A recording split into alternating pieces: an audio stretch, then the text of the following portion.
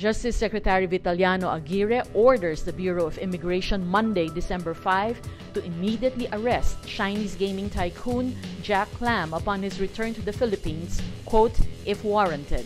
Lam, whose real name is Yinlock Lam, left the Philippines on November 29, a few days before President Rodrigo Duterte ordered him arrested even without a court warrant.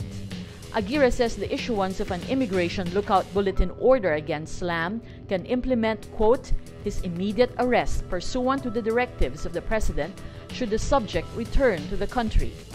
Lam is accused of attempting to bribe Aguirre and Philippine Amusement and Gaming Corporation Chair Andrea Domingo after a raid November 24. Over 1,300 Chinese nationals were arrested during the raid for illegally working at the casino in Pampanga.